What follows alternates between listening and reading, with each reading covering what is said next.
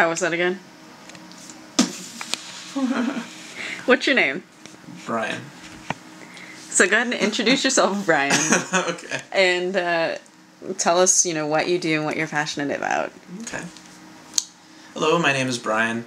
I am passionate about astronomy, amateur astronomy, looking through a telescope, but also photographing through a telescope, astrophotography. I've taken this hobby and kind of turned it into a passion, and now I do it for a living, and product development. So research and development, actually seeing products come to fruition, which is really exciting. I like the astrophotography, as I mentioned, but I like everything that it involves, which includes driving to remote sites in the mountains, camping under the stars, enjoying the terrific scenery, and getting the astronomy out of my system. So I like everything that it entails, including the stars, but also including the fun with camping and the wilderness and everything that follows it. What are you most excited about in this field? And a little bit more recently, I'm feeling a sense of like I don't know if pioneer is the right word, but there's a lot of stuff that's developing now at an accelerated rate, and the digital camera technology has a lot to do with that. In many ways, astronomy is slow moving. You can buy a telescope and you're set for life. But now that we have different CCD cameras and things that work with cameras, software and electronic things and computer-controlled things, that's moving at a much faster pace. Almost as fast, but not as fast as mainstream consumer electronics. And as that takes place, as we kind of get caught up with today's consumer electronics, and they're blending their way into telescope usage, actually apps for an iPhone would be a perfect example. That world is starting to meet with our world, I'll say, and that's where I get a sense of there being like we're kind of pioneers right now. We're in the early stages, I believe, of amateur astronomy, to where it's about to become more mainstream, where everyone will probably have something that allows them to enjoy the night sky, whether it's a planetarium program or a pair of binoculars, or maybe another comet comes by. Maybe there's a new comet Hale-Bopp or a new comet Halley.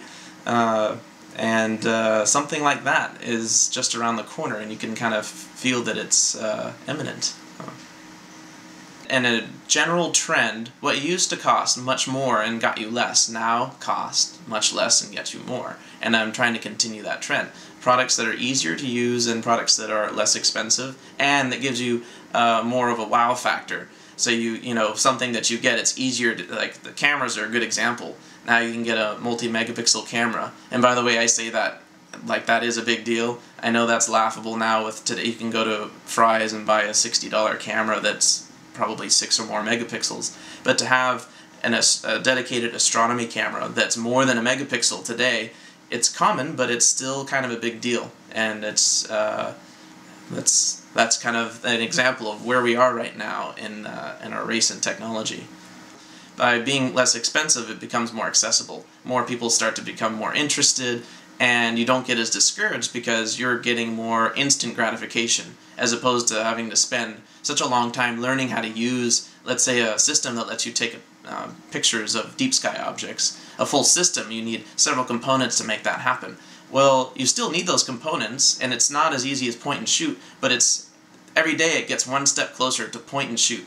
And with each successive build of a product that we make, it gets a little bit easier, a little bit better, and generally less expensive.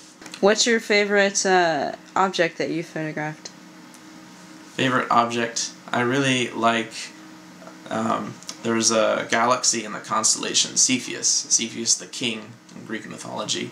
It's a spiral galaxy. New General Cataloger, NGC 6946. And sometimes, most popular deep sky objects have a proper name. This one is starting to get one called the Fireworks Galaxy. So NGC 6946, the Fireworks Galaxy. I really like that one. It's very colorful.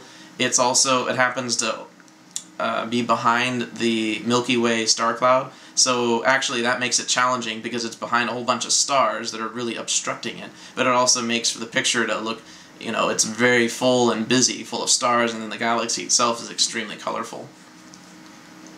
What would you recommend anybody who wants to get involved in astrophotography, astronomy, all of that? Great way to start would be, I know many people who already have, most of you already have a camera. That's actually one way to start. With almost any camera, any point-and-shoot digital camera, you could start taking really good pictures of the moon through any telescope.